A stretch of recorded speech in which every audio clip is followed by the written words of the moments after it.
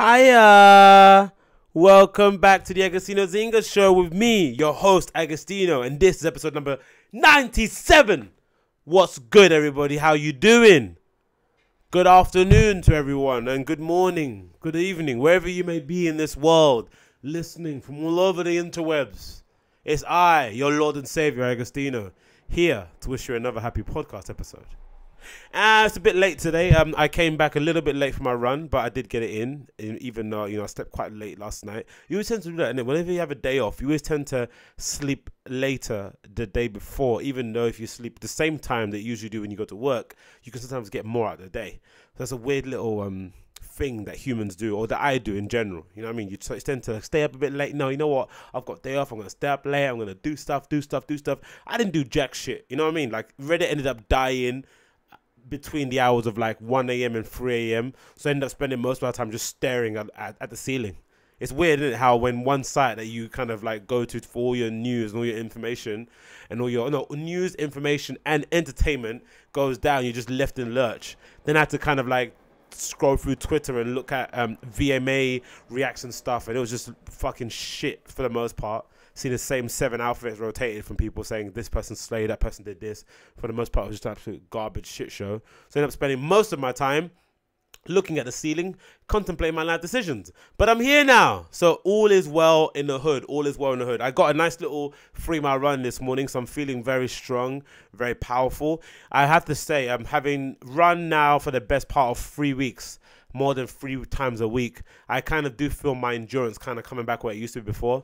I'm not as knackered as I was at the end when I first started. And as I keep mentioning all the time, running outside, actual cardio work, running, doing sprints, doing laps, doing hill sprints, running around the block, running a time trial kind of pace is much harder than doing any sort of set in the gym. I don't care what anyone says. Back squat, overhead press, whatever you're going to do, dumbbell curls, do you know what I mean? Like hammers, I don't care.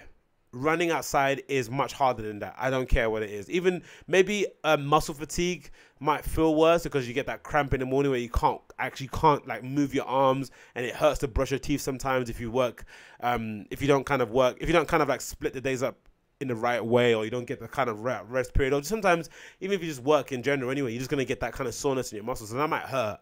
But I think overall, the searing pain that goes through every single part of your muscles when you're running, the lactic acid that's running through every piece of flesh on you, right? That pain cannot be replicated anywhere else. I don't care what anyone says, that can't be replicated. And it's something that annoyingly only gets better the more you do it, right? It's one of those weird things where like running is so shitty in the beginning, right? It feels so horrible.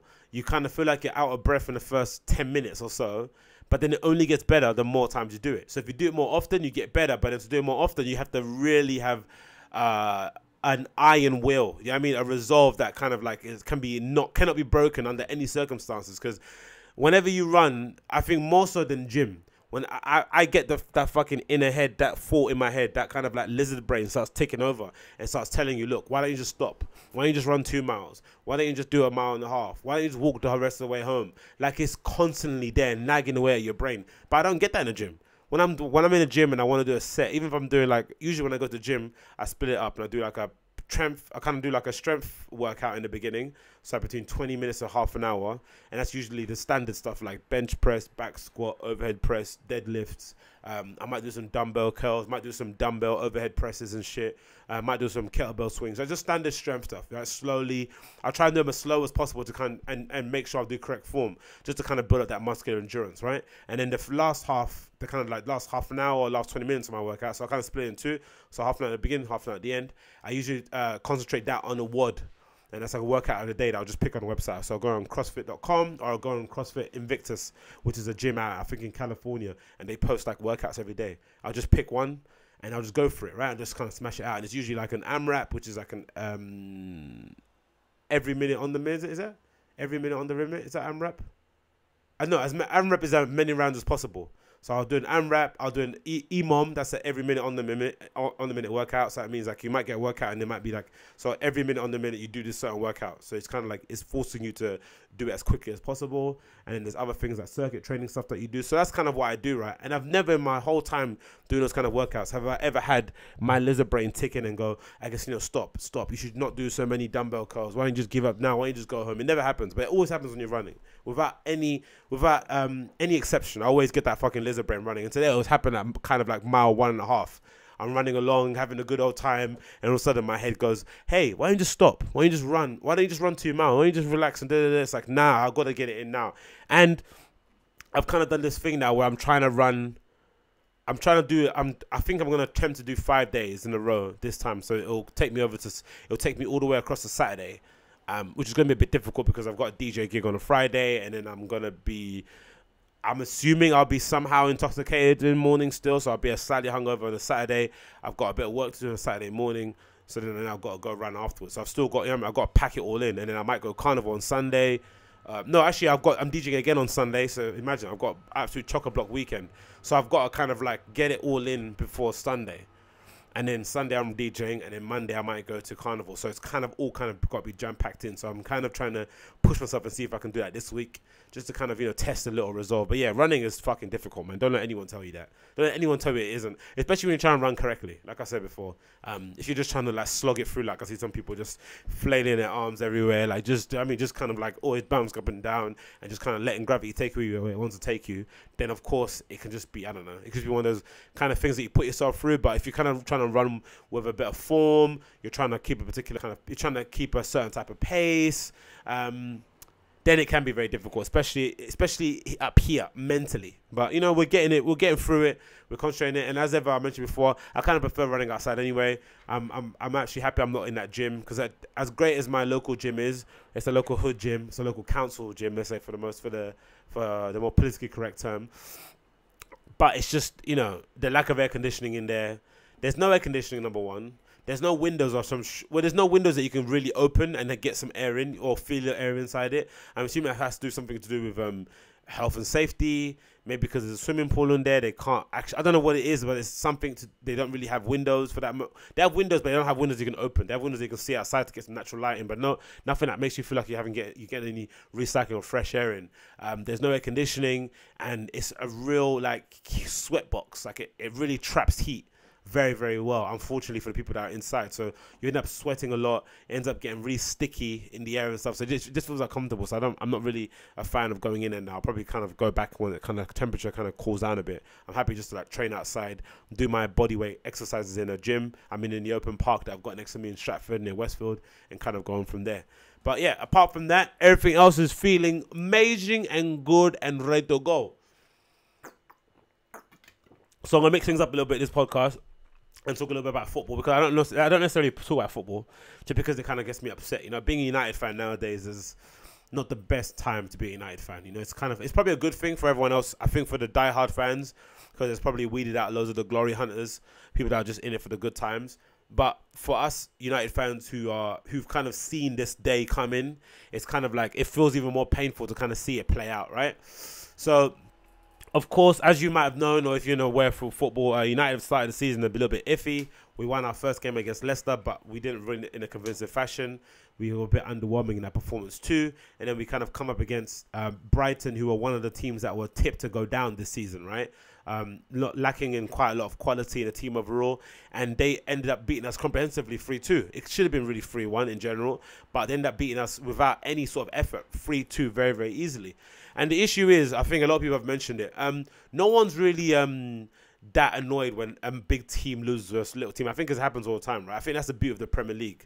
Unlike La Liga, unlike maybe Serie A in some respects, or Ligue 1, the Premier League, some of the top teams have to always be on their guard, because when you go and visit a smaller side away from home, for them, that's their Champions League final, right? It's annoying for bigger teams because usually that smaller team will beat you, and then they'll go to face a team that's within their kind of like range, and they end up getting absolutely smashed, right? So it's a bit annoying because it's like, you know, they only turn up when the big boys are around, right? So it's, for fans, it's annoying that their clubs do that, but it's normal, right? If you're Brighton and Man United's coming to town, it's a big game for everyone involved, right? There might be players in the Brighton side who are let go from a top flight Premier League teams. There might be Brighton players in that squad who were part of an Academy United squad back in the day who got released and were told they're never going to make it. So everyone's got kind of like a point to prove, right? And plus there's the players in the Brighton side who kind of always have aspirations of making it to a bigger side, right? So they kind of also want to impress to maybe, I don't know, maybe catch the eye of Mourinho, maybe catch the eye of other top 4 kind of managers who are also watching that game and seeing how Man United perform. So it's not a bother when you kind of lose to those kind of teams, right? Because it happens. But it's the manner of the defeat that's always kind of an issue for a big side, right? You don't want to go to a smaller side and just be beaten convincingly. You want to go there and you want to have the kind of games where you face a smaller side and they take all their chances, but you don't take any of yours. It's just one of those weird, iffy games that happen in, you know, it's just one of those once-in-a-lifetime things that happen where it's like they have 3 shots on target, they score all of theirs, you have 25 and don't score 1. Those things can happen, right? And you can kind of, the fans can still walk away angry. Players can be disappointed themselves, but overall, you know, you put a good effort in and you lost because you kind of gave away 3 opportunities which you shouldn't have, and they kind of punish you for it. So it's a good lesson, it's a good wake-up call for everyone involved. But when you start the game the way United did, lethargic, slow, timid, it looked like none of the players wanted to be there, right? And then you give away 2 really soft goals in the beginning, and then you give away another third when we just score another one to make it 2-1. There's no way you're going to win that game, right? That's how brutal the Premier League is. I think in La Liga, you could easily see a Real Madrid come back, even playing horribly, and probably winning that game 5-3, right? But it does happen in the Premier League. Premier League is one of the most ruthless leagues in that regard. It's like, well, if you give a team a sniff, or if you allow them to realize that maybe you're not as good as they think you are, they're just going to punish you, and they're going to make sure that they close out the game and win. And they did. And of course, we made Brighton's jobs much easier because we didn't really go after them that much. We didn't really test their goalkeeper as much as we should have. We didn't stretch their defense. We didn't really dominate midfield. Our strikers were quite ineffective. Our defenders were worrisome the whole entire game. So it just kept compiling issue after issue after issue. And now the kind of question that's permeating around with United fans and football pundits and commentators in general is, where do United go next, right? Because we can see quite clearly that this Mourinho experiment hasn't worked, right? Because the issue is, when you get someone in like Mourinho in, you know what? Mourinho is exactly what he says on a tin, right? He's a manager for the here and now. He's a manager who's going to deliver you results right away, right? That's his kind of modus operandi, right? So a manager like that doesn't necessarily come in and coach players in that respect. He's not someone that's going to build a football philosophy. Someone's going to come in, he's going to identify the weak spots, and he's going to bring in players to kind of like help the team out. And he's also going to promote the players who he thinks can do a good job for him, who can battle, who can fight, who can kind of die on their shield. And he's going to kind of go and battle through, right? Kind of like build his team up from the defense upwards and kind of make sure they're hard to beat, but also make sure they're clinical up front.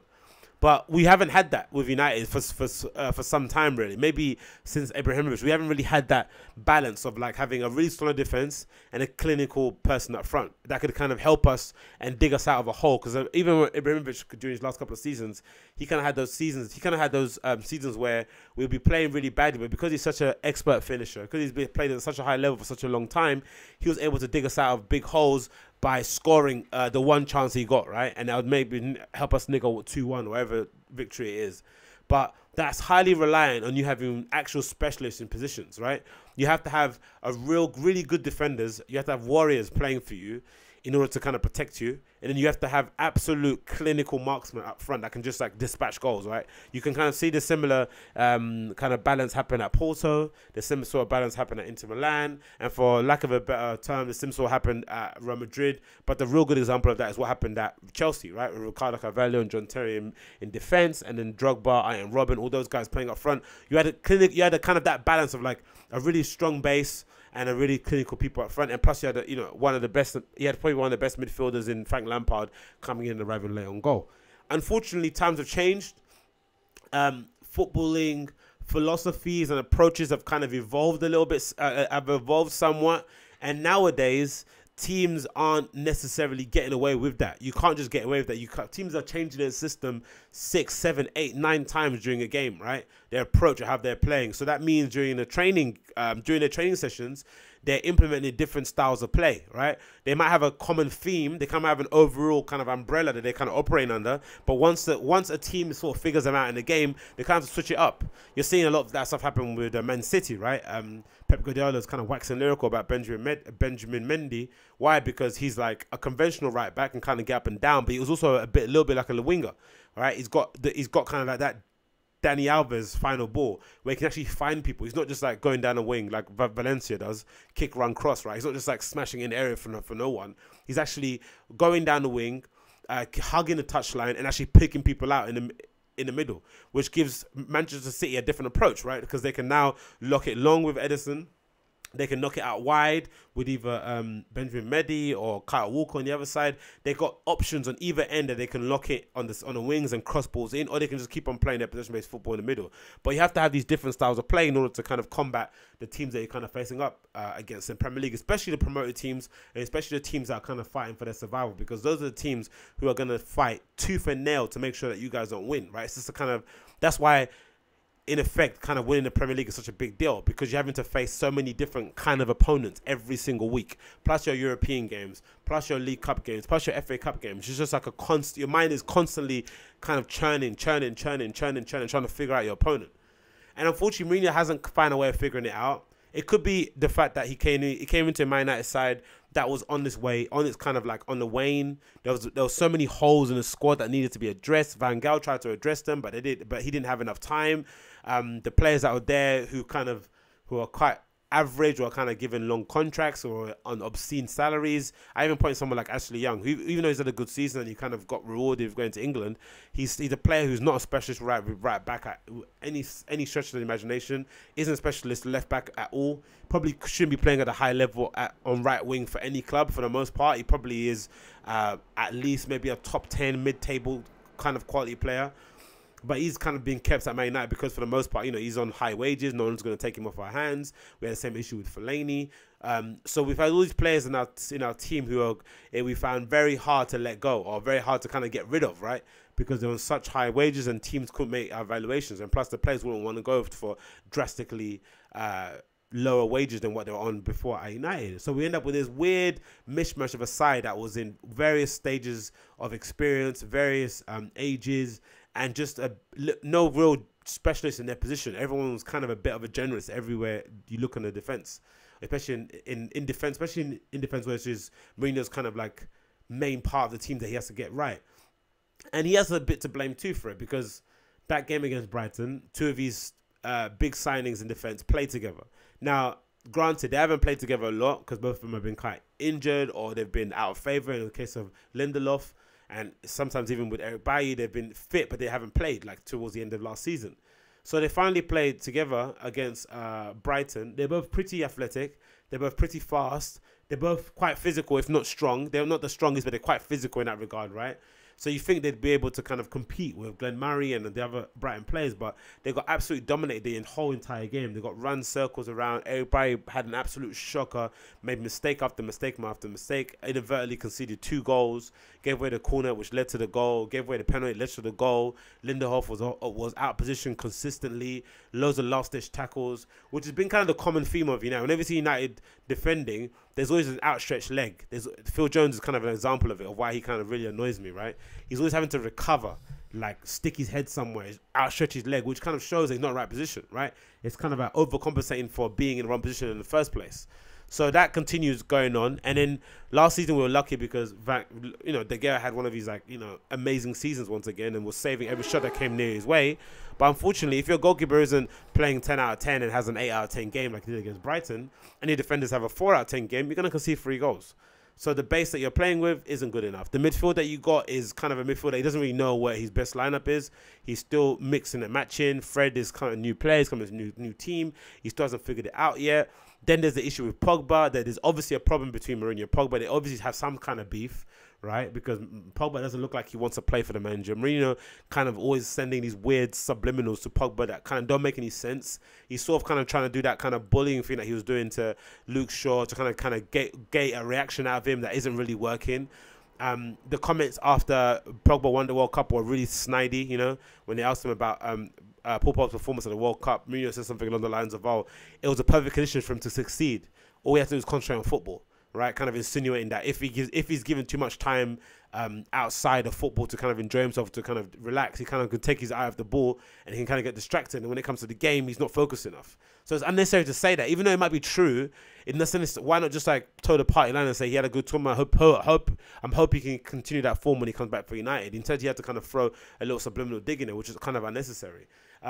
He brought in Alexis Sanchez, that kind of hasn't really worked out the way it's intended, which kind of upset Anthony Martial. Anthony Martial and Zlatan, Mourinho have a big beef because, which kind of stems back to when Zlatan signed, right? Zlatan signed and Zlatan took Martial's number. But it wasn't that big of a deal because Martial was still playing, right? But then when Martial didn't play, when Sanchez came in, it kind of brought, you know, it kind of made a bit of friction in the side. And Martial then suffered the ultimate omission because he wasn't then taken to the World Cup, right? Because of his lack of playing time with United. So there's loads of little subplots going on in the squad. And then you kind of see with the board, you know, Mourinho and Ed Woodward obviously have a fractious relationship because on every occasion Mourinho gets, he's always trying to make it known that he's given the board his list of players that he wanted, and they did not fulfill his wishes, right? Which is weird because, you know, the board did approve of Mourinho's contract extension just last season. So if you're going to give someone a contract extension, by that very admission, you kind of you're kind of saying that, yeah, we trust you, you're our guy. But if you know anything about football, you know that contracts don't mean jack shit. You can sign a contract for 5 years and just get sold the next summer after that. Football clubs are quite ruthless in that respect. So maybe that contract extension was not really a good thing, you know what I mean? Maybe it was like a sign of the end was soon coming. So there's these weird little subplots happening all over the club, and you have the Glazers who are still hemorrhaging money out of the club, who are still trying to get, basically using it as an ATM to pay off all their other debts. So it's a very strange time to be a United fan. Plus, the franchise side of United is kind of booming. We've signed sponsorship deals with loads of other companies and brands and shit that's kind of generating loads of revenue around the club. And we're super cash rich and a tour in Asia and the US, blah, blah, blah, blah. But footballing-wise, it doesn't seem like we have a clue. And then lately, after the whole kind of conundrum of everyone realizing that maybe United have lost their identity and they don't really have a clue what they're doing, in order to kind of protect a safe face, Ed Woodward kind of leaked to the press that they were actively looking for a football director. Now the news has become it's a sports director, but they're actively looking for somebody to kind of take us into a new age, because most clubs, especially the bigger clubs in Europe, have that. The reason being because most big clubs, if you're challenging for the big trophies, the success rate is very small, right? Because there's only so many of these trophies, right? The big leagues, there's only one team can win the league, only one team can win the Champions League, right? Only one team can even win the Europa League. So it's not, the prizes are quite slim and the competition is vast. So because of that, the pressure is always high, and managers get recycled quite often, right? No big manager in those big sides, maybe apart from Diego Simeone, or even maybe to a certain extent Max Allegri, have actually stayed at their club for more than 3 years, right? Because they kind of like, if you don't succeed, or if you don't win the Champions League, or if you don't win top 4, you kind of get booed out straight away. So because of that, you kind of have to have a bit of continuity in the way that you kind of want to recruit players, in your kind of philosophy of how you want the club to play football, in your style of play, in your approach, whatever it is. You have to kind of have an overarching identity, so that when you get another manager, and you can just slot them into that, right? So that's why football directors, sport directors are kind of like so in vogue nowadays, because they're the ones that are kind of going to carry on that continuity. They're going to make sure that it kind of is there by selecting managers who kind of make sense for the club, right? But if you look at Man United managers, right, post-Fergie, you got David Moyes, Louis van Gaal, and Jose Mourinho. You couldn't get a more, especially after David Moyes, I think you got Ryan Giggs, right, for a brief period, caretaker manager. So you couldn't get a more varied set of philosophies of football, of how to play the game, right? How to approach things in terms of how they conduct business and transfer market, right? Louis van Gaal always opted for players who are hungry and ready to kind of like embrace his philosophy of 100%, right? Who are kind of a point to prove. Mourinho kind of wants players 25 and upwards who kind of have done things, right? So all very, very different. David Moyes just wants to sign players he already bought in Everton. So it's all very different ways of approaching things. So you need a football manager to kind of, a football director or sports director, to make sure that continuity evolves. But Ed Woodward was kind of leaking it to the press, was obviously a kind of dig at Mourinho to kind of like get back at him and a jibe, and it kind of made Mourinho kind of out of place. And it's just a shitty situation to be in now, United manager, because United fan overall, because you don't know, you can't see the light at the end of the tunnel. You don't know where it's going to come from, because you get rid of Mourinho now, what happens? You have Carrick as the caretaker manager. You still have that weird squad, right? Mishmash of a squad. You still have like a bit of dissent going on there. You still have players who kind of want out. Then you have the possibility of maybe finishing out the top 4. It might not happen again, because it's weird with United, because as shit as we've been, I know everyone's saying that we've been shit, and it's kind of evident we don't play attractive football. We're not kind of like the pub choice, right? No one's going to go out and kind of watch us play for the most part, because we're not that entertaining, unless you want to kind of see us lose, right? For that respect, if you're a supporter of another team. But with all that being said, we still finished second, right? I mean, was stressing that as well, but it's something that's always kind of puzzled me, because I think it happened a couple of times with Sir Ferguson too, where we won the league without actually playing that well, right? We just kind of grinded out results, which is kind of what United's kind of been about. We have kind of won stuff the beautiful way sometimes, but we've also have been very functional and just kind of done things, right? So I don't know how that happened. I don't know if not, because Liverpool, even though they've added a lot of quality in their side now with Naby Keita, coming into their side, they've got Fabinho there. They obviously got Virgil van Dijk in defence, who's been a real big hit. Alisson and goalkeeper looks like someone that's going to be a world beater.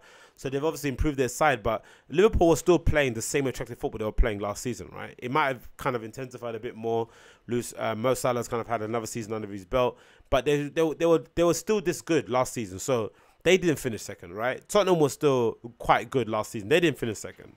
Arsenal were Arsenal, and they didn't finish second. Chelsea, even though they kind of imploded, they've still got really good players. They've got Eden Hazard in the team who can kind of win a game on his own, but they didn't finish second. But somehow we did, right? So there's obviously something that Mourinho can do.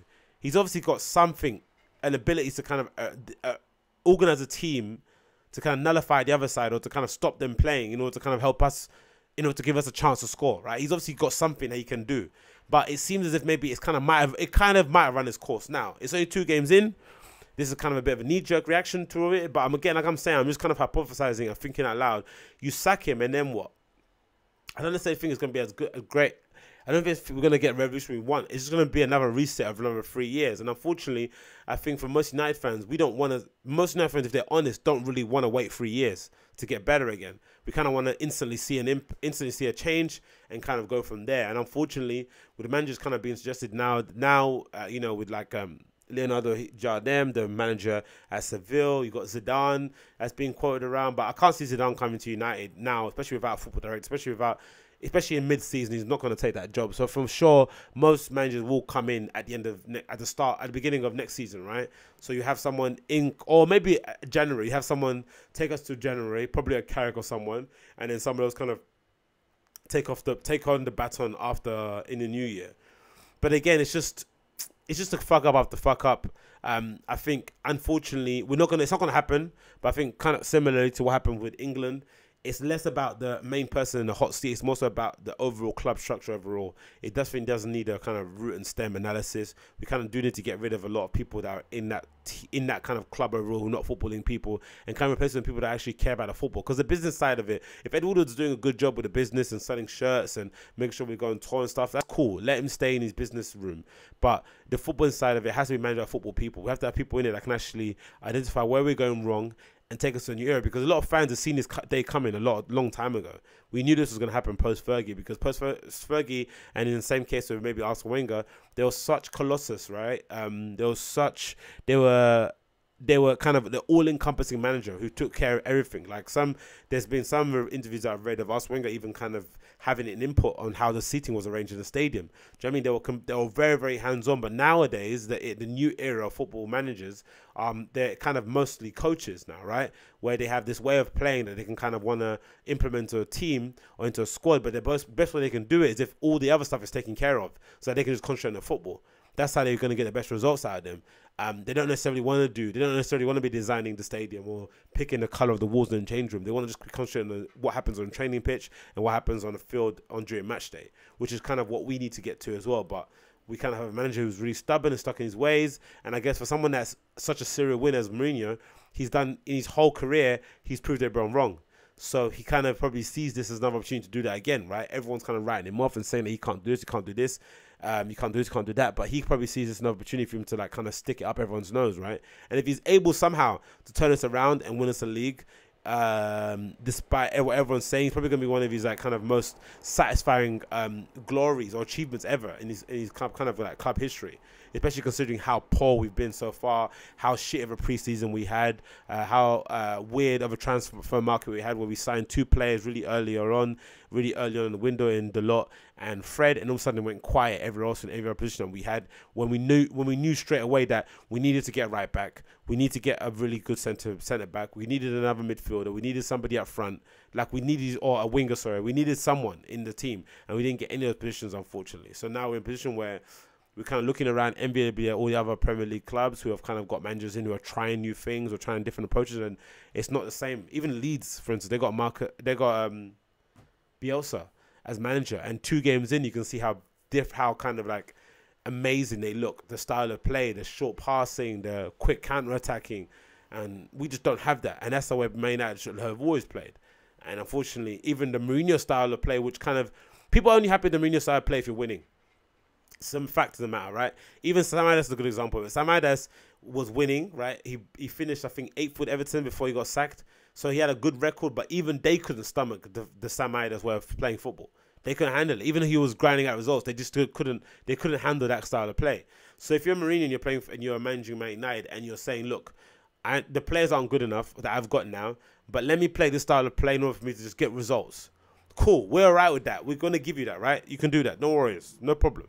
But if you're not getting the results, you have to go, because that style of play isn't sustainable. No one looks good there. Like, no one's gonna shine because you don't have the tools to make it work, because he needs a good defenders and he doesn't have them, right? Bailly is inconsistent and rash. Lindelof is obviously a dud, right? He's spent a lot of money on him, and he's someone that's like 23, 24, so he should be a little bit more assertive. He should look like he has something. You should be able to see something in him. It's not there. Phil Jones is flat to deceive, and Smalling is one of the worst defenders we've ever had in our history. So bad that he wasn't even taken to the World Cup, right? And this is considering, like, you know, he plays for Man United. Man United centre-back should go to the World Cup, and he didn't go. That says a lot about how poor he is, right? Compared to all the other centre-backs that England have. So, again, it's a good situation to be in. I'm pretty sure Mourinho probably won't be there by the end of this season. I'm pretty sure either he'll walk or he'll get sacked or something will happen, a blow up, because it's, you know, I can't remember the last time a club had picked a manager or a player. I don't think it's gonna happen. Even though the reports, if you might have seen it, that there's reports Pogba is maybe kind of like, you know, not kind of being as professional as he should be outside of football.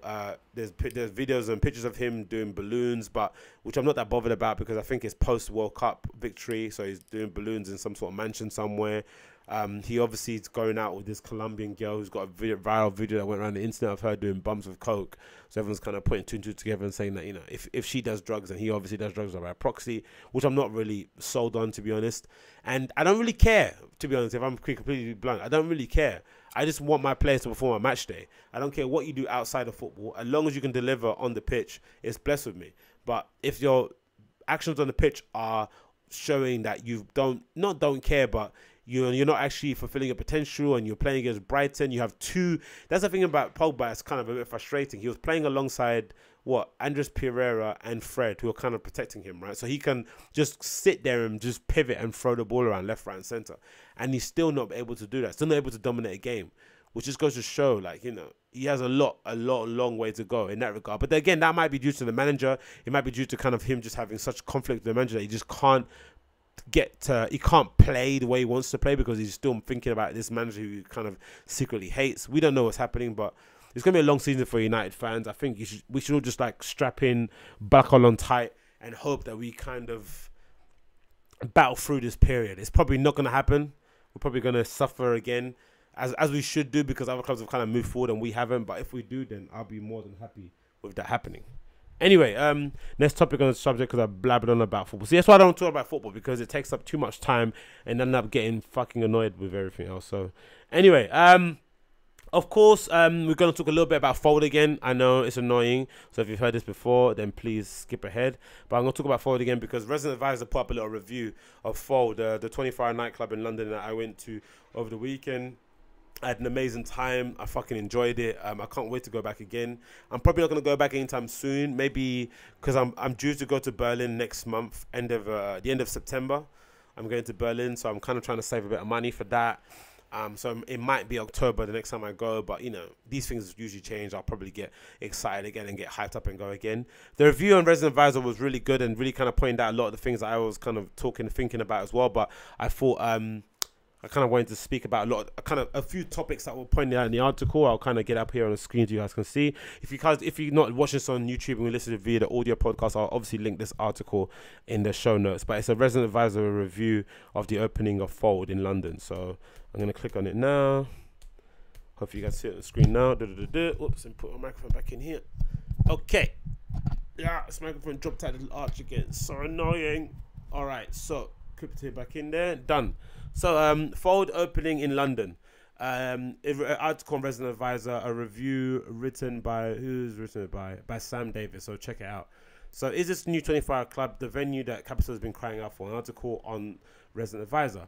What Londoners want is what other global cities seem to be having space. The feeling of raving freely in a professional nightclub. In addition to a number of venues closures and Hackney's retrogressive licensing policy, the city's problems extended to commercially successful venues that leave dancers feeling disillusioned by paying over the odds for a largely soulless experience. Illicit rave culture maintains a ghostly presence, but it can never offer the safety and comfort of a properly equipped spaces, which is kind of, you know, that's a good point to kind of like stop on and kind of pause a little bit. That's a good point that I've been kind of saying a lot about, right? Like, we do have some good clubs around, we do have some good venues, but for the most part, you do have to pay over the odds.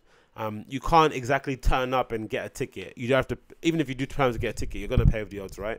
The kind of like E1, the LWE, the Printworks, those kind of places are charging a lot of money for you to see DJs. Some of them do kind of get in high caliber acts, and the space is actually super amazing and stuff. So you're having to cover those kind of costs, whatever it may be. But for the most part, it's just too much money for raving, especially if you've been to actual cities in Europe that are geared towards clubbing, such as Amsterdam and Berlin. You can go see some of the best DJs that you want for less than 20 euros, right?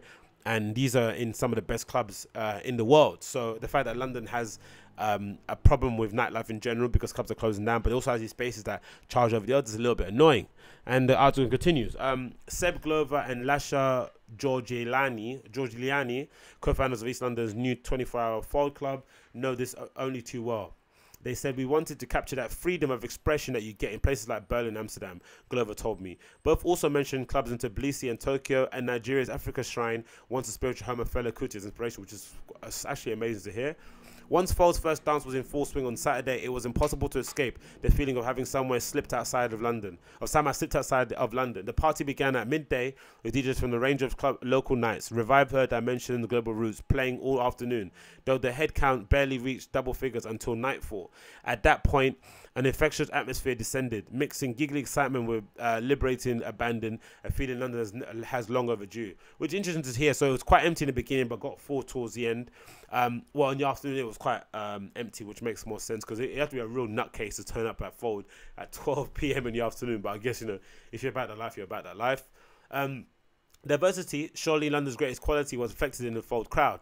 The later it got, the more skin became visible. The club's locker system allowed ravers to change into the type of outfits that would stand out on the tube. This, coupled with the photo ban, meant people were free to really let loose. Which is interesting because I didn't think of it that way. Clubbers, usually ravers that I've known or people that I've seen whenever I go out, they usually wear the kind of like, you know, the whole part of it is the kind of the shock factor of going on the tube and wearing a gag.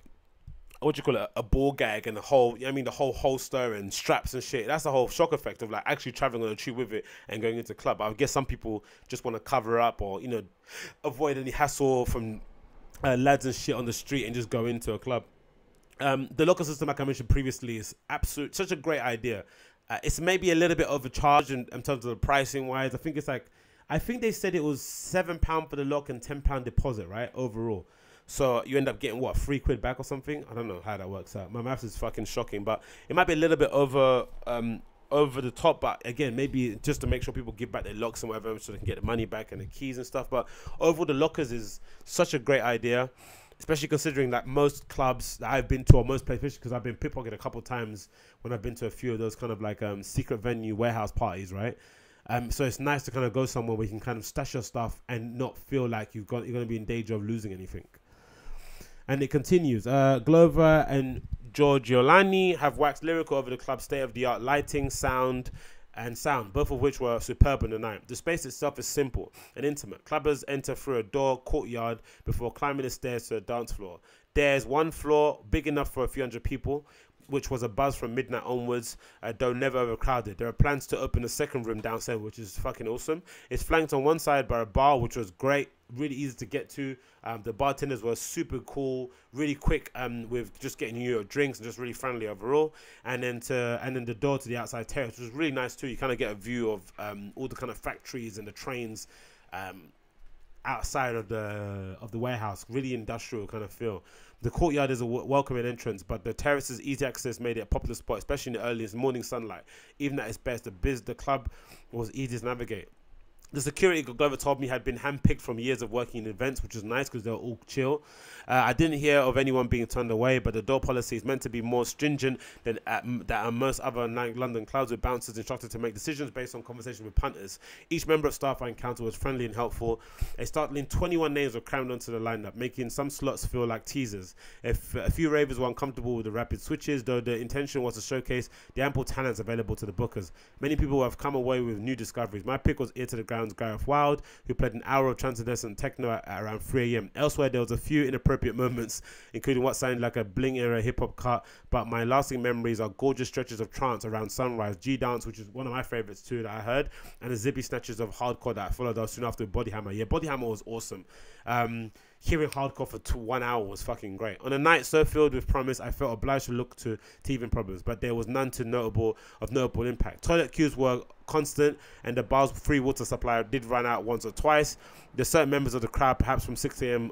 influx of walk-ins, were reminders that it's still pushy in London, but that's standard. That's what you're going to get in London. But overall, everyone was smiling, and chat was flying between different friend groups. It's hard not to get carried away with false potential. There's already talk of a Bassanini showcase and an in-house label. We're not here to try and save London's nightlife in any way, said Glover. So far, thanks to a night nobody will forget in a hurry, we've been given a taste of what's possible. They're not here to save London's nightlife, but they're fucking going to. There's no doubt they're going to. This approach, right? Again, I think I've mentioned it in a few of my videos. You know, I'm kind of petitioning myself to be the next London nightlife mayor. So vote for me when the votes come out again. But this approach, right? I'm not sure who's responsible for it. I'm not sure if the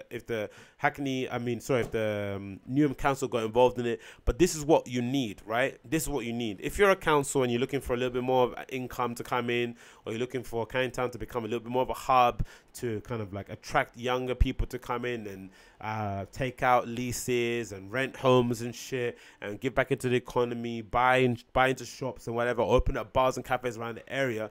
This is what you need to give them. You need to give them something, right? And I always had my kind of idea, even before I heard about his club, which was kind of really eerie, was kind of a copy on what Amsterdam are doing. Amsterdam have given, I think, 10 clubs a 24-hour license. That 24-hour license is kind of, I forgot what the term is, but they kind of... It's an agreement with the council when you get a 24-hour license that you're going to be extra stringent and extra careful to make sure that your punters and people around the club are safe, and you're going to make sure you look after the space in general. So it's a kind of agreement that we're going to give you a 24-hour license, but you have to be extra careful with everyone that kind of comes in here. So you have to have a really strict door policy. You have to make sure you have all the right safety procedures involved in the club, water, all that sort of shit. Make sure you have safe spaces, people that are patrolling the arena, blah, blah, whatever it may be, to make sure nothing shitty happens in there. Because if it does, the license gets revoked. But the thing that was actually a real genius move on Amsterdam's part was most of these clubs are on the outside perimeter of the main city centre. So they're not near most of the residential housings, right? So they're kind of away from all the places that people would complain about the noise. And if they are, and even if they are next to residential places, because they've been given a 24-hour license, the council works in tandem with the venue to ensure that they have all the right sound insulation to make sure that no one on the outside is affected. And honestly, right, when I walked up to the fold, I was right in front of it. Like I was folding up my jacket, putting it into my little pouch, into my little side bag, and I could just hear faintly the music, faintly. and it was loud as fuck in there, right? I couldn't hear it outside at all, nothing. You could just hear people talking, nothing you could hear outside. So they've obviously done a good job of like making sure the sound is perfect and make sure they've insulated the building completely, because it's an old factory building, so it obviously had to be completely gutted and completely redone. So it did take a long time to get sorted, but they've done it and they've got it done. I'm sure somebody kind of did in tandem with the council themselves. So it's something that has kind of puzzled me in most part, because I think the argument for having warehouse places and clubs in general in kind of built up places like Dawson and Hackney has kind of run its course. I think everyone can kind of agree that that is going to happen, right? There's too much friction, there's too much clashing of our heads when it comes to the hipsters in Dawson and Hackney, and the hipsters when it comes, and the people that live in those actual areas, right? And we kind of saw how the residents in Stoke Newington kind of won that battle for the most part, right? And kind of got rid of the clubs. And Shoreditch is kind of another good example too, where most of the clubs are kind of closing at 2 or maybe 1 for the most part, even on the weekends. But all we ask is that for the people that do want to go out and have a good time, just give us a spot that we can go to. Give us a spot that we can go to where we know for sure we can stay out until ungodly amounts of hours. And if you can, try and not make it too far. Right? We've got the Cause in Tottenham. We've got this Fold venue in Canning Town. If they open up another one in South for everyone that lives in South, because there's a few people that I met at Fold who came up from Peckham, and you know, coming up from Peckham to Canning Town can be a bit annoying. It's a bit far. You kind of have to go back into centre and then come back a bit down to go. It's a bit of a ball ache to get back to South London. But if they open up a space somewhere in South London that people could go to as well, that's similar to the Fold, that is what you need, right? That's the kind of next evolution. And you have one in West, you have one in North, so that what eventually will happen is that you'll take the strain away from all the built up places in kind of like, even in terms of Peckham, New Cross, Dalston, Shoreditch, Hackney. You'll kind of all that pressure that's on those clubs to kind of like, you know, for people going there and the promoters and stuff will kind of be alleviated, because you have these places that people can actually go to and get fucked up. And then you kind of, the council kind of get its wish, because then you have these bars and nightclubs and that quote unquote nightclubs that will kind of be open until 2, but won't have that much of a rowdy clientele in there, because all the rowdy heads will kind of go to 24-hour clubs, and the 24-hour clubs will make sure the rowdy heads behave, because if they don't, they'll lose their license. So everyone kind of wins, right? It's a kind of weird agreement. Oh, whistling, Jesus Christ. Hopefully you can't hear that. So it's an agreement that everyone kind of has. Living in this area is horrible. So it's an agreement that everyone kind of has, and it works for everybody in unison. And I'm hoping that Fold is kind of an experiment that can kind of prove that these spaces can work if they're done like this, right? If they're put in an area where people can go and let loose, right? I was in there, I saw people actually dressing up, people having a good time, laughing, do you know what I mean? Just dancing their absolute heads off, like sweating buckets like I did, just having an absolute blast, right? Because they knew they were going to be out for as long as they wanted to. They can go home right when the thing ended. And I left exactly when it ended at 12. So you can have the best time as you want. And then for the people that I just want to go out and just, you know, have a drink after work, but also want to maybe have a bit of dance, you got those bars and kind of clubs that you've got in Dawson or whatever they may be, they can go and have a good time in. And everyone can, and it kind of suits everyone in unison, because those bars and clubs will end at 2 or 1, and these things out of the sticks away from everybody else will end at 6 or 12 in the morning, which is perfect for everyone that that lives in those areas and everyone that kind of is attending. So I think hopefully this is a good experiment. Again, like I mentioned previously, I'm hoping that everyone that attended and is going to attend in the future kind of takes it upon themselves. Because I think, again, it's a personal responsibility thing. It's that whole adage about if you sweep your own like front lawn, right, and your neighbor sees you sweeping your front lawn, he will then get inspiration to sweep his, and then in unison, the whole community be clean, right? So it's the idea of like, you sweep yours first, and then everyone else will kind of follow suit. So I think if we all take personal responsibility, we'll take ownership of this space and say, look, Fold is our nightclub, right? Fold is a place that we want to go to and have a good time and we want to let loose in. If we all take care of each other, we will make sure everyone's safe. We don't make sure everyone's being a dickhead. No one's kind of being too touchy. No one's kind of interrupting someone's space or being annoying and shit. And we call people out. We make sure no one's doing anything stupid on the dance floor, right? That's going to make sure that everyone's safe and nothing dumb stuff, nothing happens. Because we don't want anything stupid happening, for some police investigations to take place or council to review the license to kind of like revoke stuff and take off and kind of limit the time. No one wants that. We want to just make sure that it's legit and it's safe. Obviously the owners and the venue staff are going to do part of their job, but it's also up to us attendees to make sure that we do our job too, to make sure that place succeeds. Because as cliche as it might seem, the community is basically the most important part of that club, or all clubs in general, right? Whether it's a restaurant, whether it's a bar, whether it's a theater, the people that actually come to your place, your establishment on a regular basis, who kind of are going to spread the word, who are going to tell their friends, like I've been rabbiting on about it all week. They're the ones that are going to be the ones that are going to kind of hold you down. They're going to ensure that your place kind of succeeds or fails in the other case, right?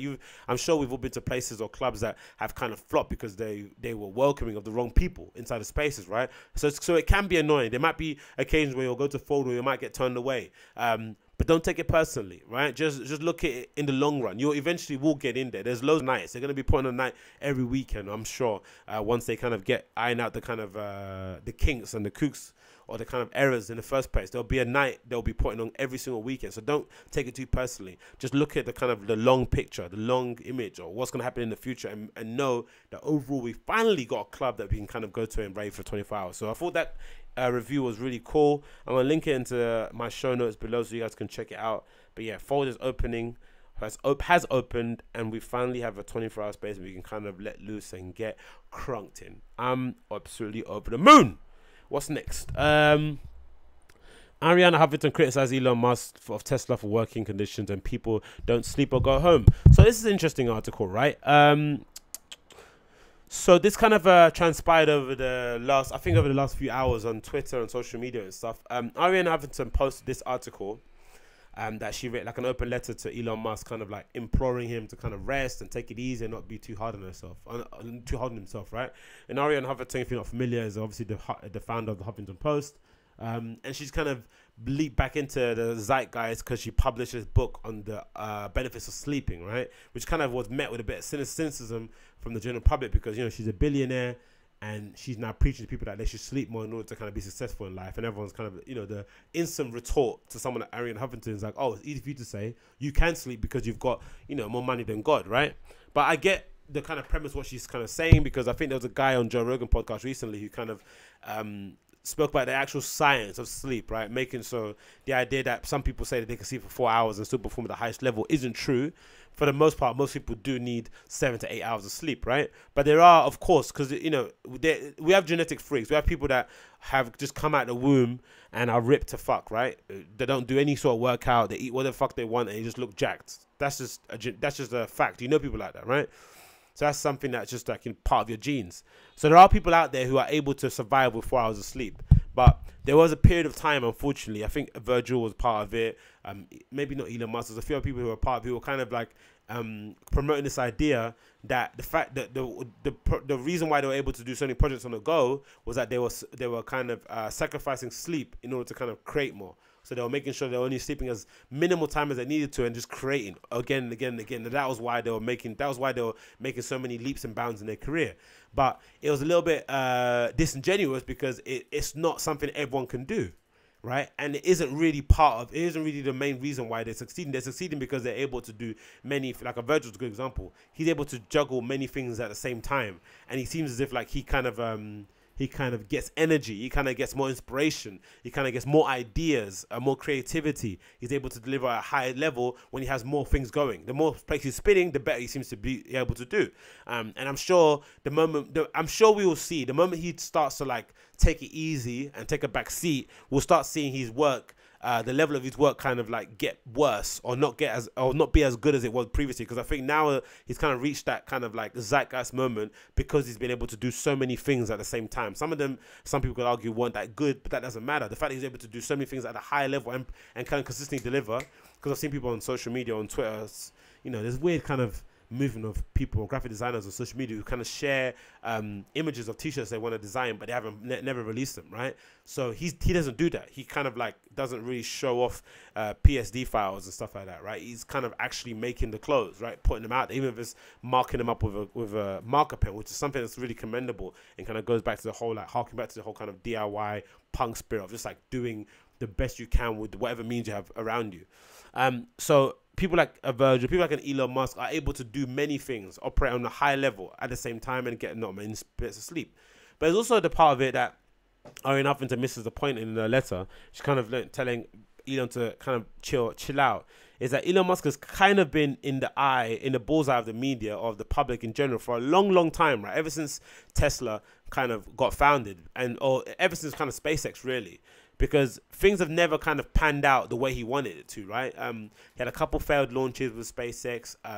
Some of the production on the Tesla never met the deadline, especially some of the, I think apart from maybe the last few, they never actually were delivered on time. There was always delays, and people are always like saying that maybe he promised the world, but was never actually able to deliver. So now he's in this period of time where he can't afford to not deliver anymore, and he's having to sleep in the factory. The stories of him sleeping in the factory. He actually did a video with I think it was MSNBC, where he kind of showed them where he's actually sleeping in the boardroom. He kind of just let a mattress on the floor with a pillow, and he's just sleeping in the boardroom there, just to kind of make sure that he's on top of everything that's happening in the factory. So he's at a really crucial period of his time where he's having to down tools and really go for it, and he can't afford to sleep. And I think he kind of said that in his kind of response to Arianna Huffington, which I'll try and get up here on social media. Let me see if I can get it up here. Where is it? Oh, anyway, she tweeted something. I'm sure I'll see it. Hold on, let me actually get it up.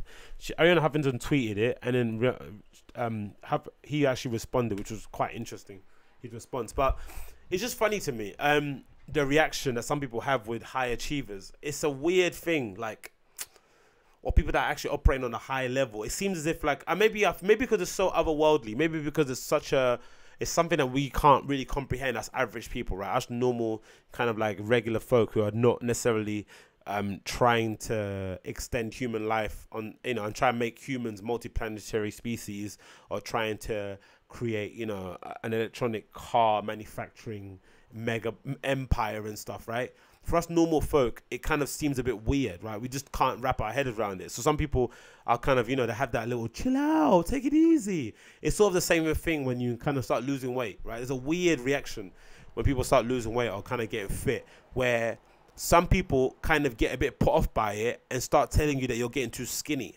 as a weird kind of like backhanded compliment. And usually I would get annoyed by that kind of thing, but because I try and be as introspective as I can, I always try and have the perspective. Most people, when they say that, it's usually coming from a point of pain in their life as opposed to anything I'm doing wrong. And I've come away with it thinking that mostly it has to do with the idea that, you know, it's a kind of, you are a living representation of something that they're unable to do, right? Because they know you, so they've seen you go from fat to fit, or from like I don't know, like skinny to ripped, right? And they know you. They've seen how you were before, and it just kind of like it upsets them to know that someone in their life who's around them, who they can touch and feel, who's not a celebrity, who's not someone on social media, has been able to kind of change their life, like having to change something of their life to just like through commitment and hard work. No special, no cheats, no weird hack, no bio thing, no kind of voodoo, just through hard work. And it's kind of a reminder of just how much of a failure in some respects have been in their life, or how disappointing they've been, or how disappointed they are in themselves through their lack of self-discipline. That's what I think it kind of comes down to. But it's weird because this isn't like a commoner talking to Elon Musk. This is somebody, another high achiever in Arianna Huffington, who's, you know, a very successful entrepreneur in her own right, who's unable to relate to what it must feel like to be Elon Musk, right? Having to deliver on tight deadlines, having investors on your back, having a stock market, having a bullseye for you, kind of shorting your stock on Tesla. Like, these constant battles he's having to fight out. It's like a whack-a-mole. Every time he whacks one, something else pops up. Do you know what I mean? Like, there's always kind of problems coming again and again and again. So you'd imagine someone like Arianna Huffington would have more sympathy with Elon Musk, because she's in the same arena. They operate in the same sort of sport. But it seems as if, like, you know, we as humans in general, regardless of our station, can get on our high horse and feel like, you know, we have a right or in a position to kind of criticize others when we've kind of maybe done the same thing in our own kind of way. But I'll read a tweet out to you so you can see what she said. So here it is. I'll kind of get up on the screen now. Show it. So I think Kelly Clarkson kind of stuck her oar in as well. But this is the original tweet. I'll say it here. So the original tweet says the following. Dear Elon, please, how do you say other thing? Arianna Huffington writes, Dear Elon, please change the way you work to be more in line with the science around how humans are most effective. You need it. Tesla needs it, and the world needs it. So I guess it's well intentioned, right? She's kind of telling him, look, kind of if you rest and take it easy, or actually rest the time that you're meant to rest for, you can actually perform better. and it's going to best serve you, the company, and the world overall. Cool, no problem. But then Elon Musk replied straight away in the comment, which was quite funny. He says, Ford and Tesla are the only two American car companies to avoid bankruptcy. I just got home from the factory. You think this is an option? It is not. And I think this was posted at like 2 a.m. something, right? 2 a.m. in the afternoon, 2 a.m. Saturday morning. So obviously he's kind of been working around the clock. And then the interesting part of it, right? The interesting part of this whole story is that one of Tesla's factory workers kind of also kind of butted in and stuck his oar in and kind of gave his actual take on the whole idea of working 24 hours around the clock and kind of the pressure around having to deliver with Tesla and make sure that it is a success. And this is a quite interesting perspective into what it takes to kind of achieve excellence, right? What it takes to actually to go for something that is going to actually change the world, not to actually, not to make silly games or say something that, is going to be forgotten in a couple of years, but to actually make a mark in this world. This is what it actually requires. And I think, again, it's a reminder for everyone out there who has heady dreams or kind of wants to do things and thinks that they're better than thinks that they should be somewhere else that they shouldn't. So thinks that they're better than where they should be, has aspirations of being legendary, wherever it may be. This is what it requires. This is from someone that works there, right? So this is a guy called Peter Villa posted on Twitter this following thread, which I thought was very, very interesting. And it follows here. Peter Villa says to Arianna Huffington, following on from Elon Musk's tweet, Arianna, if I've learned anything these last few years launching Model X, being in production and now being in service as Model 3 is landing. It is that in order to advance the world to sustainable energy, our behavior isn't irrational, it's almost an operational requirement. Which is a really interesting part there, right? In order to advance the world to sustainable energy, our behavior isn't irrational. It is almost an operational requirement. In order to change this world to kind of like, steer in the direction of sustainable energy, they have to adopt a behavioral system that is irrational by everyone else's measure, but is operational requirement by the nature of the business. And that's kind of the whole adage behind of, what is it? If you want to change the world, you can't do the same thing everyone else is doing, kind of something along that kind of lines, right? And the thread continues. What does he say? Where's the continue the thread? What was posting about here? Let me see where he posted the whole entire thread. Let me go to his account because I want to read the whole entire thing. I think the whole entire thing was really, really, really, really important to read. Come on, where is it? Where did he post it? Where did he post it? Hold on, let me see if I can get up here.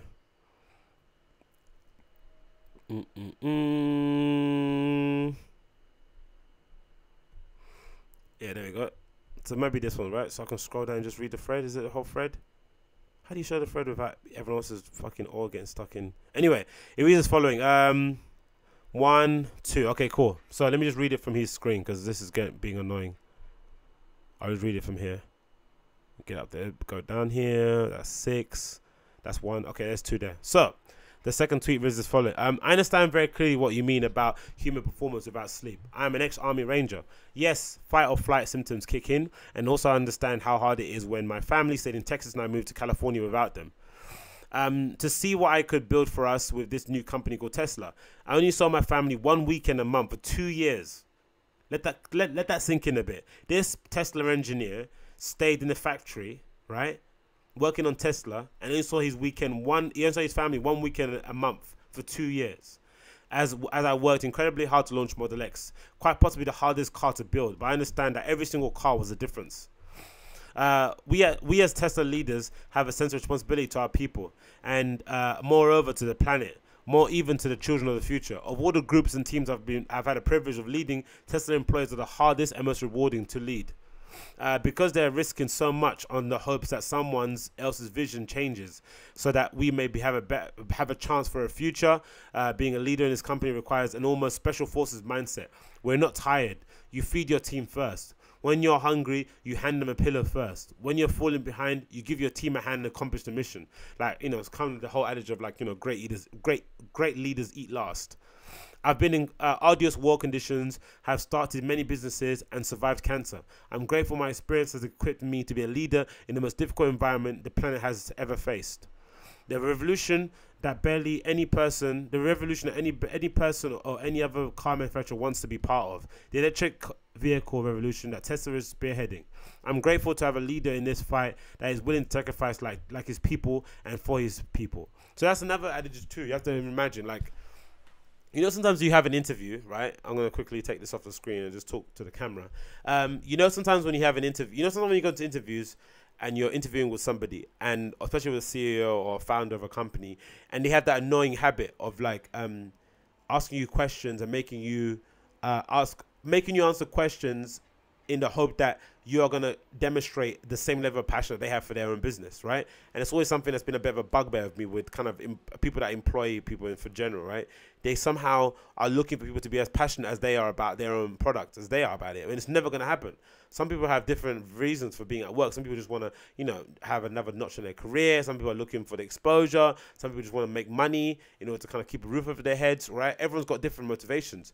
But if you want to lead a team, right, you have to lead them through just the example that you show, because it's your thing, right? And those in the company who kind of want to also be leaders, who also want to do their own thing, who kind of are passionate about the company, will see your example and just follow suit.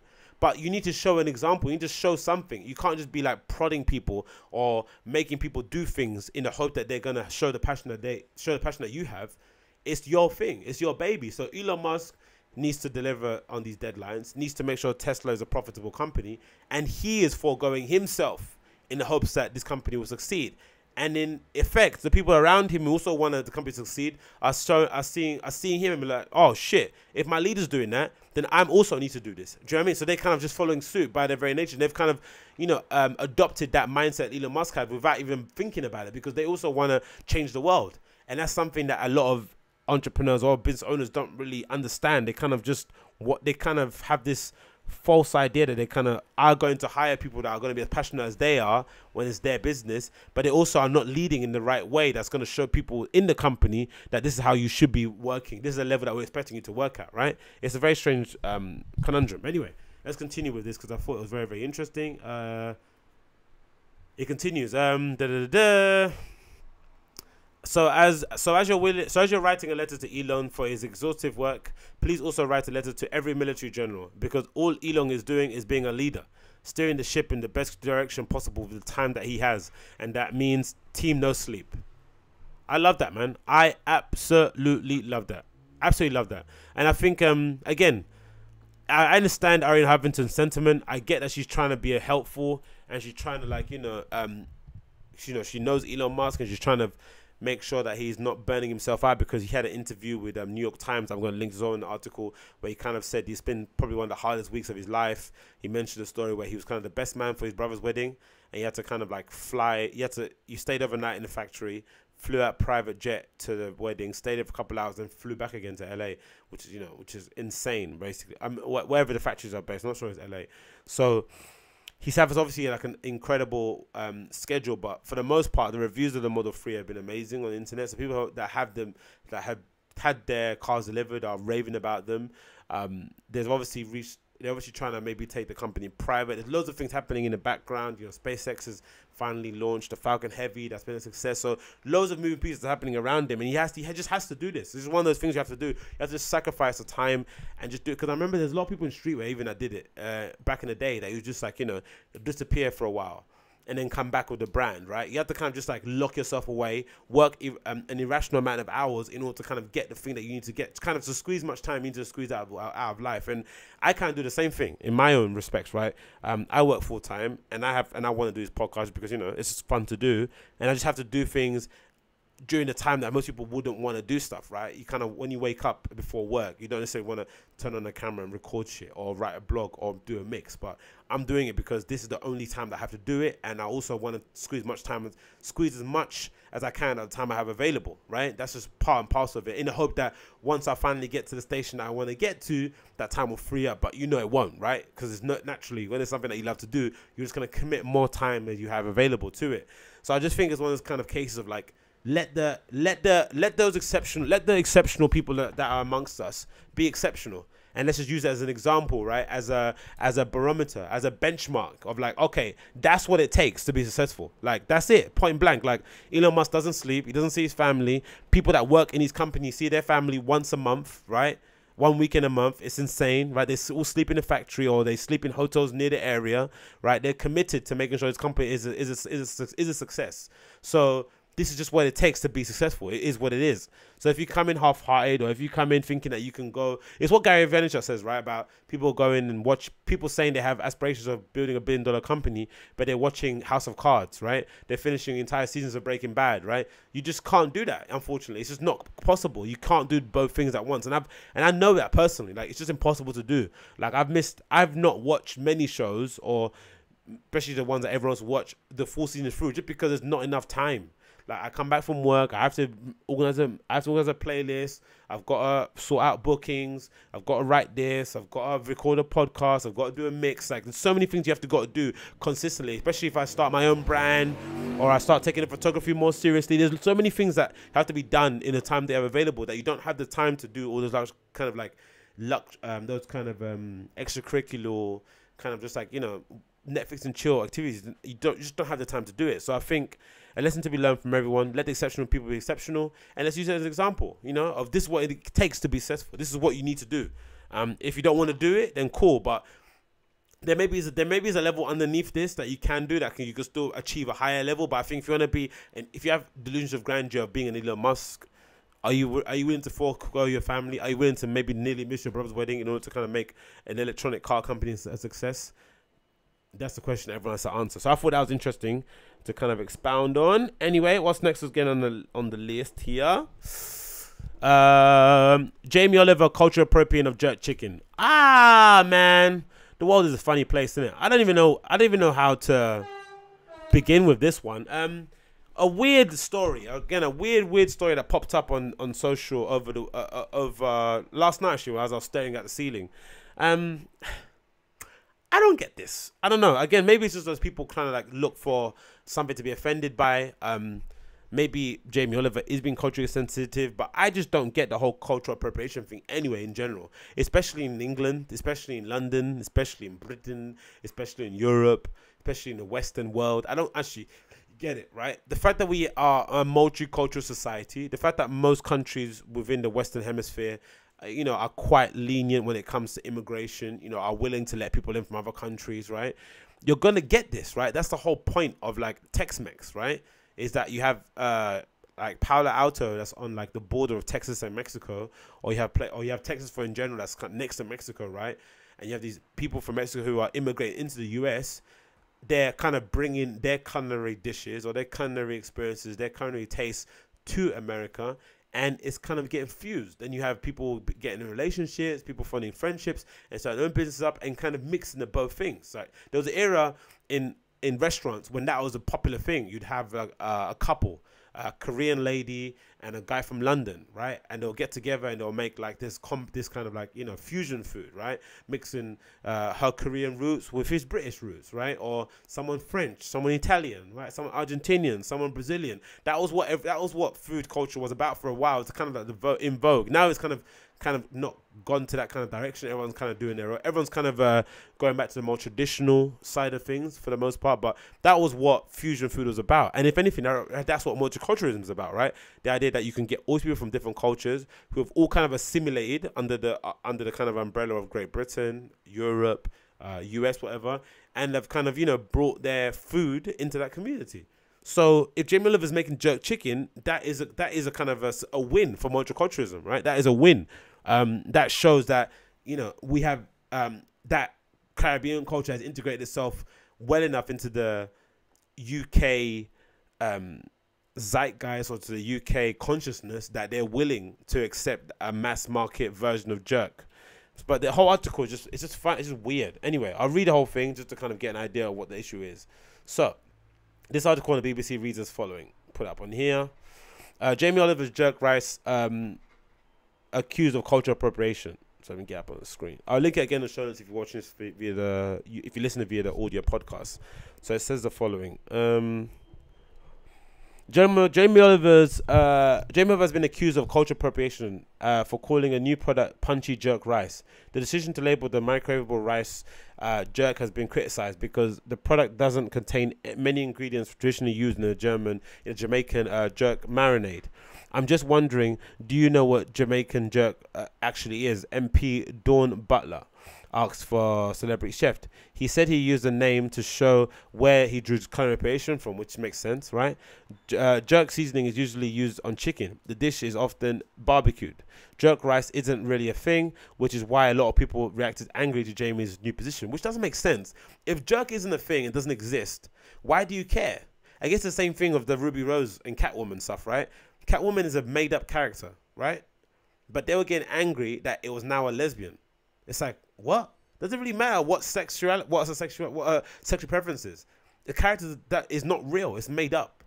Like, I get the whole idea of, like, you know, casting like a comic book character that's Asian and then getting a white guy to play it is annoying, right? I get that because, you know, it's an Asian character. It's like if you have a Ryu and Ken and they happen to be, I don't know, from Africa or some shit, and you get some proper white dudes to play them. I get the annoyance of it, but this is a product that is usually used on chicken, and he's not used it on rice. So people are saying culture. So if you made jerk seasoned lollipops, will people get angry about that too? Anyway, it continues. Jerk rice isn't really a thing. And then it says, someone tweeted, Regina Holland, there's no such thing as jerk rice, apart from what Jamie Oliver has concluded.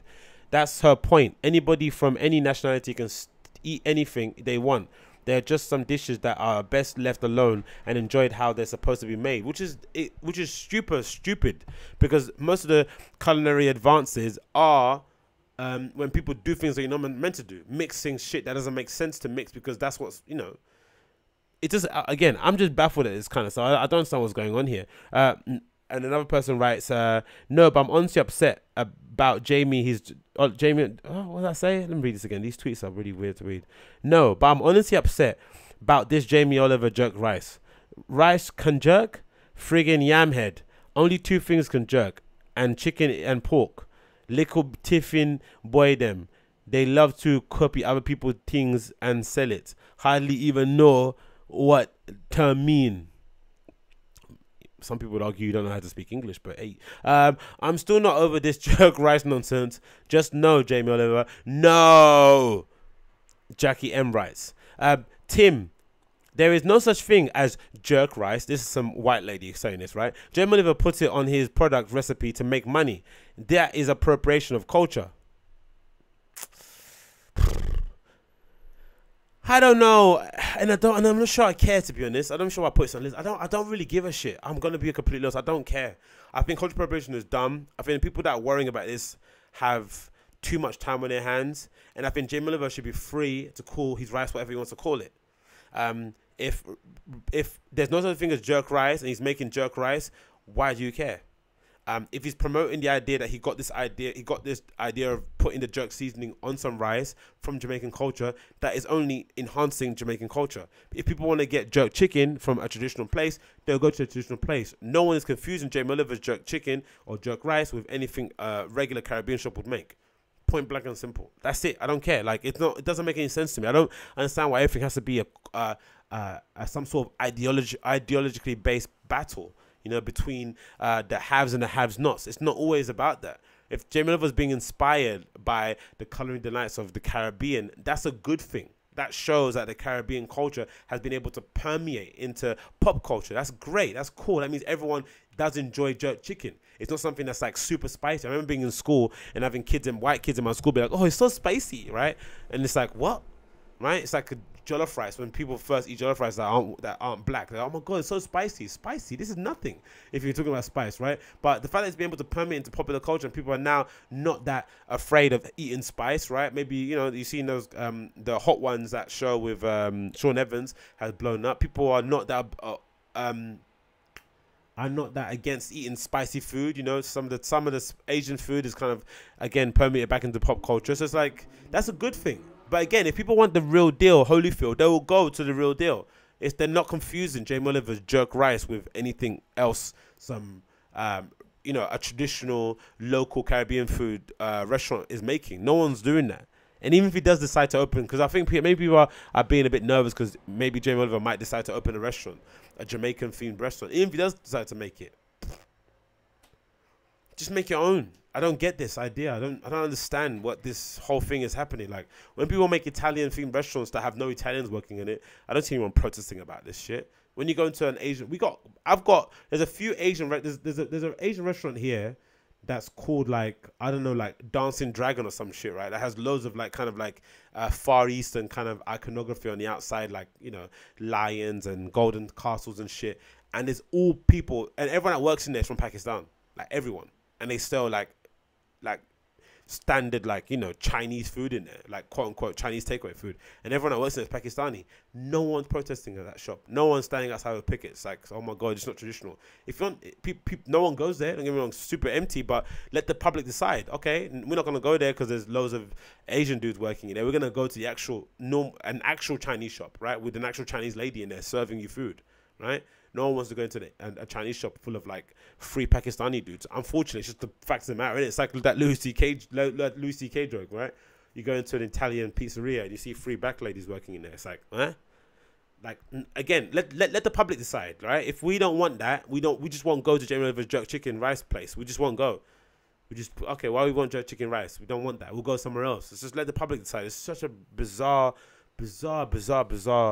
outrage that's happening in society now. People just got way too much time. There's so much things you can worry about, and you're worrying about Jamie Oliver's jerk chicken rice. It's like, huh? It's and it's microwavable too. It's in a packet. Who cares, man? Fuck. Anyway, what's next on the list? I don't know why I put on this again. It just made me angry. I don't care. Care. Oh, Jamie Oliver. Kanye West is making millions of Yeezys.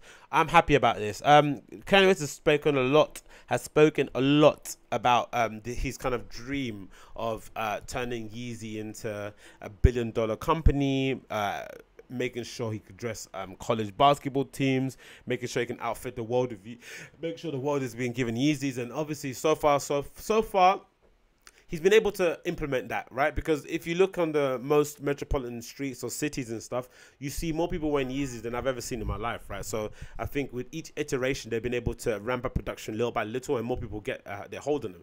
Of course, the first kind of versions of the Yeezys are still quite limited. You can't really get a hold of them. They're still very much in demand. I think if you let me actually go on the Yeezy site and I can see, because I think the first batch of shoes are the ones that are probably the hardest to get a hold of, because I think they've got an archive they just put up again recently that everyone was kind of getting in that was getting all hot and bothered about, and people are fucking making this rumor up that they were going to release everything from the back catalog, which I'm not sure that's actually true.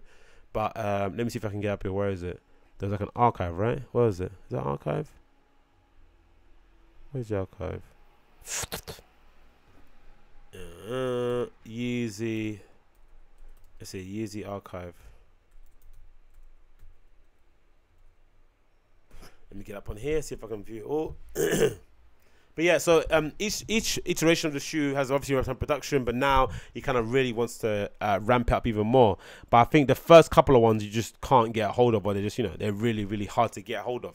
But this is sort of the whole entire archive that they put up on their website, which has been quite cool to do.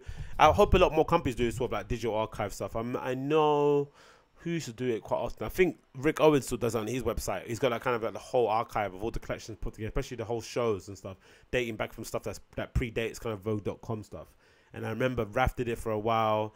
And I remember Comme des Garçons used to have this weird site that did it too. It's just nice to check out and see. I think even Supreme have it, right, on their website. You can kind of see back to all of the kind of previews that they kind of put up from back in the day. But yeah, so this is the kind of thing that they got on there. I'll show on the screen. I'm sure most of you guys have seen this, but this is the whole entire archive. So for the most part, most of these shoes you can't get a hold of, right? They're kind of like super rare. They're the ones like the first sort of iteration. They're kind of still going for big bucks on stuff like StockX and stuff. But then from the 350 V2s onwards, they've been slowly but surely ramping up production. So I'm sure most of you people who are kind of into fashion or into kind of streetwear and stuff have seen people wearing one of these shoes, right, around town and stuff. Some of them wearing it. The brunette has a pair of these. I really like the zebras. These ones are quite nice too. I didn't really quite like them because of that line reminding me more of the kind of Mercurial vapors that everyone was wearing for a bit. But these have been quite a lot more easier to get hold of. And then you ramp up to the 500s, which is another good example too. These have been in each color that releases has been a lot more easier to get hold of too. They're not going for that much money on StockX. And then with the 702s, these came out twice. I think once through Yeezy Supply and once in Adidas, and I got a pair on StockX. And then with the free 750s, the 750s as well, with each color they got more easier to get. The first one quite hard, and then from then it kind of got easier to get. And the power phaser, you can still find them for retail now, or you can still find them on StockX for, I don't know, $50 more than what they're worth. So obviously the production of each shoe has been getting ramped up little by little. They've been able to kind of improve production and make sure everyone kind of gets a hold of a pair, right? And I'm sure Kanye's entire dream is to make sure that Yeezy is kind of on the same level as Jordan. So you're able to see them everywhere, that you know, everyone's kind of wearing a pair. So it's kind of welcome news that this tweet came out the other day where Kanye said the following: since I've been making sneakers, I've always wanted as many people as possible to have them. On September 21st, we're doing our largest drop ever, the 350 V2 triple whites. Go on Yeezy Supply and sign up to get them, which is amazing to hear. So I'm hearing rumors that they're producing millions. It's in the millions, right? Because before I think in the tens of thousands and then 100,000. So then they're going to be millions of them available, which is going to be interesting to see how quickly they still sell out, because those guys that resell on other markets and stuff, or who use bots, are still gonna, you know, stockpile bears and just have them, you know, on dead stock, and just, you know, resell them and flip them in years to come. Because, you know, the good thing about sneakers is that they hold their currency, and they're kind of like, you know, things that you can kind of quote unquote invest in. And when you're like short on money, or you don't have funds, or you kind of want to buy something different, you can always like flip them and sell them to somebody else, and, you know, you get your money back and some on top of them. So that's gonna be interesting to see how that kind of pans out. And I'm sure, so I'm guessing this is probably going to be all through Yeezy Supply website. I'm not sure if they're going to be releasing on other stores, or are people going to be releasing them to other kind of tier 0 accounts and stuff. But let's see what happens. Again, I'm happy to see this kind of evolving. I'm hoping this is also going to relate to the 700 Wave Runners, because they were meant to re-release again, but they got delayed. So I'm hoping that might be due to kind of production issues, and they want to kind of ramp up production and get more of them, because I would like to get another pair for myself, because mine's absolutely fucked because I'm wearing them every single day.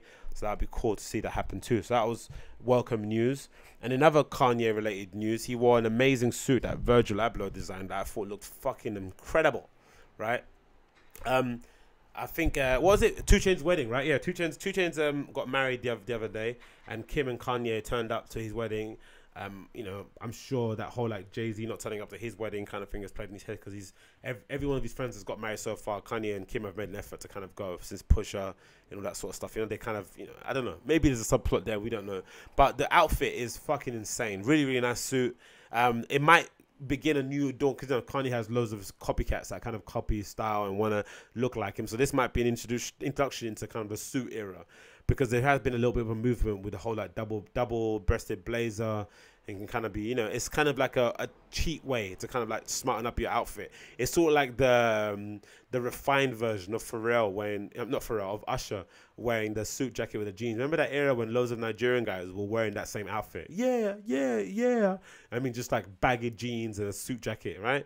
And this is kind of like the refined version of it, right? Just putting on a nice kind of vintage double-breasted jacket with some nice jeans, some cowboy boots, maybe some nice Vans, some Converse 1 stars. It kind of just gives your outfit a little bit more of a refined twist. And I thought his outfit looked fucking insane. Of course, Kim looked amazing, as she always does for the most part. She's always looked quite incredible these last couple of outfits, but I thought Kanye's outfit was super, super good. And especially the slides. I think in addition to the slides, was a really nice touch of like, you know, I want to be comfortable. Of course, it's unfortunate they didn't fit him, because, you know, there's pictures of him walking on the side and you can see his heel kind of dragging off. So I'm assuming these are samples. They're not in production just yet, but I love the outfit. I think the outfit is fucking amazing, and he looks really, really cool. And you never know, this might be a start of a new age. People actually dressing in suits nowadays, because it's a kind of movement away from the whole Tom Ford drain pipe, really slim tailored suit, and more into a style of a kind of a relaxed version, kind of a streetwear version of what everyone's doing at Petty, right? And the guys that the sartorialist kind of takes a picture of, like really relaxed, you know, the kind of Italian tailored suits, right, that are really relaxed fitting, that kind of like, you know, just kind of drape on the body, that you can kind of wear the whole entire day. It's kind of like a day suit, right? You can kind of wear it to work, you can kind of wear it to dinner after, you kind of wear it to have a party, take off the jacket, roll up the sleeves, and kind of get with it. So let's see what happens. That might be a dawn of a new age, people wearing double-breasted suits. But I thought the outfit was fucking insane. I thought it looked really, really cool, man. They both looked amazing, actually, in both their colors. And this is obviously a Virgil Abloh designed Louis Vuitton suit with the kind of like embossed emblems on it, which looked amazing. What else was on the docket here?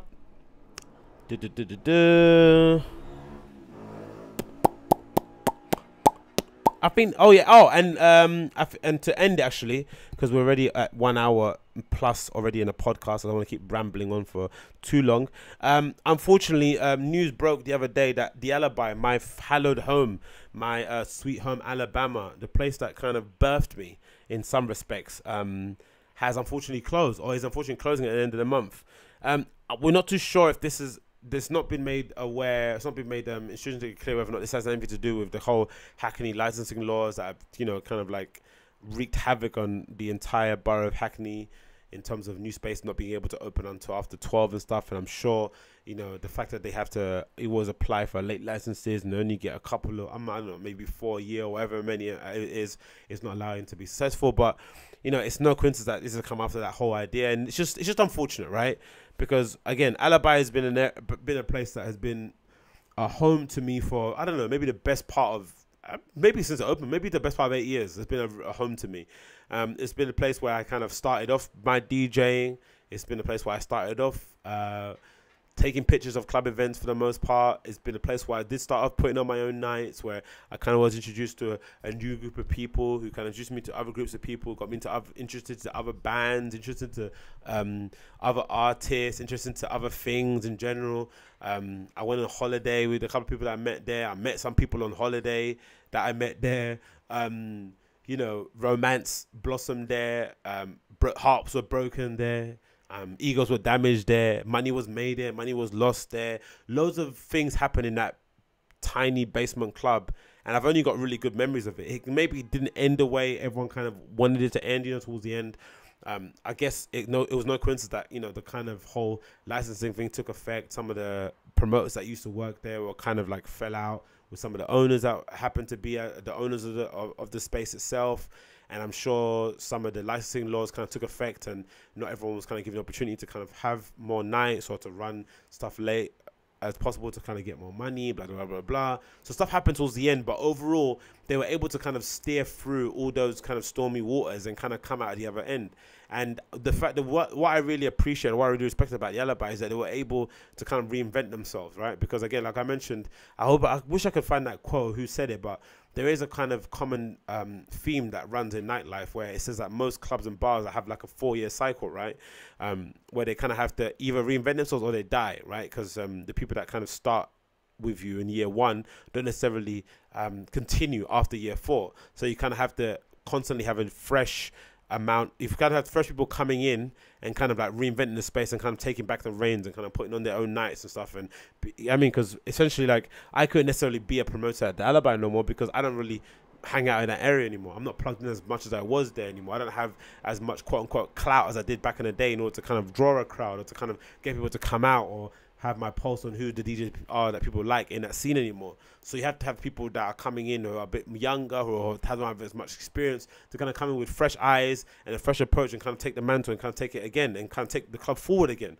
And they did really well in doing that. They did the best of anyone on that strip in terms of surviving loads of different kind of weird eras and periods. But it seems as if like now they've kind of taken the decision to kind of like close the doors and kind of move on to pastures new. Maybe it has nothing to do with the Hackney licensing laws. Maybe it's just like a good occasion to close it, because now that whole group of Real Gold has like 5 Miles, they have Rita's, they have Pamela's, they have a few other places opening up, I think, soon as well. So they have a lot of stuff on their plates now that they probably need to concentrate a lot on, and maybe, you know, Alibi has kind of run its course in that respect. So it might make sense just to kind of like, you know, kind of like hang up the gloves and kind of end on a high note in that respect. But yeah, so they put out a statement here, which I'll kind of read out quickly, but which was kind of sad to see again, because again, like I said, it's my spiritual home. But I guess, you know, all good things must come to an end in some respects. So they write here on Facebook the following. We have some sad news to share. After 8 years of service, we've made a very difficult decision to close the Alibi at the end of the month. It's been one of the hardest decisions we've ever had to make. The bar honestly means more to us than we can really put into words. We swore to ourselves that we'd never, ever, ever close by choice. Ever. The ethos of the Alibi was always to be free entry bar that forever reflected the neighborhood that we were in. We've lived through the hipsters of 2010, the 18-year-olds of 2012, the deep V shirts of 2014, and the griminess of 2016. It was always important to us that the door stayed open, but it feels like the right time to let go of the Alibi, which is true. That whole period was mad. I was there through the whole time, you know. It's mad. I think I put on my first night in 2011. I think so, on the Alibi. So it's fucking insane to see how long that's been around, man. Part of the charm of the Alibi was that on the surface we were messy, unorganized and uninterested. The reality is that behind the scenes you'd be hard pressed to meet a bunch of people that cared much more, that cared more. From our sound system to our hiring, our entrance policy to our drinking pricing, we thought about how people used our bar at every single possible moment, which is very true. The price of the drinks, they were very fair. The bouncers were always cool. You always made up good relationships with people in there, ended up being friends with them. People that worked in there were really, really safe as well. Just a good environment overall. I thought for the most part to get fucking absolutely hammered in, right? And it continues. We would like to take this opportunity to thank absolutely every person that's ever worked behind the bar, all the DJs, the promoters who started their careers here, and each guest that's ever strolled down our steps only to stumble up a couple hours later. We're really proud to have served you, and all you mean a great deal to us. Although Dino is having a baby and Mark is contemplating a quieter life, we're still going to be busy pushing on with Pamela down the road, our club 5 miles, a restaurant Torshi, Hell Brewing in Seven Sisters, plus various real gold related funds. So it makes sense, right? They've got like 1, 2, 3, 4, basically 5 things on the go. So maybe it's just a good time to close. And it continues. We can't wait to see what Gem does with the space, and we're pleased the bar stays in someone that cares as much as we do. So I'm not sure who Gem is. Maybe I do know the person. So if someone else in their group in their friendship group is taking over the space and probably going to do their own thing in there. But it's disappointing that it's going to close. I'm sure it's going to. So it's closing maybe to be again renamed something else. But the major people won't be involved anymore. But yeah, RIP Alibi, man. Like that's where I kind of started my career in general, in terms of DJing, in terms of promoting parties, meeting new people and stuff. So it means a great deal to me. I haven't been there in a long time since I've basically just kind of like stepped away from kind of hanging out on that strip in general, and kind of concentrated more of my time, all my energy, all my money, making sure that I go to nightclubs and see like DJs that I kind of, you know, actual DJs and club nights and stuff. But it still holds a real dear part, a dear space in my heart. And of course, I'm going to be going there before it closes at the end of the month to kind of, you know, wish them well and stuff. But yeah, RIP Alibi, you are gone but never forgotten. I hope they do a good piece of merch as well. Like, that'd be sick. I hope they do some merch to kind of commemorate the 8 years of absolute success that they've had. Hope they do some kind of exhibition. That'd be cool to kind of commemorate, because I've got loads of pictures actually. So if those guys ever want pictures, they can holler at me. I've got loads of pictures of the kind of from the first time being there, when there was nothing, there was kind of curtains and shit, no sign. So that'd be cool to kind of get up in there as well. So loads of things they could do to kind of commemorate the whole issue. Maybe they can put out a big coffee table book. That'd be super pretentious but really cool as well. But yeah, RIP Alibi, man. Like an institution in London has finally closed its doors, and I wish all of the Real Gold family and all the ex-Alibi employees much success in the future. I'm sure they'll be successful in whatever else they do, because they always smash it. Anyway, that is me for the Agostinho Zinga Show episode number 97. I've been blabbering on for far too long now. I need to crack on all my other endeavors for the day. Thank you so much for tuning in. Thank you so much for listening to me speak. As always, I have links at the bottom of this video, and if you listen to this video, the audio podcast, in the description, you'll be able to see links to my website, stuff that I get up to and stuff, whatever, social media accounts, blah, blah, blah, blah. On Friday, I'll be DJing at Tap East, as always. On Friday at Tap East, I'll be DJing for a night called Tapped, alongside my very good friend Afro Munza. So I'll be on from 7 to 11. If you're in the area and you want to see me spin some tunes at Westfield, come down, hang out, have a boozer. And then on Sunday, I'm also DJing again at the Heathcote and Star for my other night called La Bêtise. So it's a bank holiday special from 5 until 1. So that should be another good times as well, playing again alongside Afro Musa again. Keep it in the family. And then I'm pretty sure I'm gonna be at Carnival on Monday. So if you guys are around, if anyone's about on Carnival on Monday and you see me around, say hi, big up your boy, and let's hang out a little bit and have a couple of drinks here and there. But anyway, this has been the Agostinho Zinga Show, episode number 97. I'm going to see you guys again tomorrow for another episode. Thanks so much for tuning in.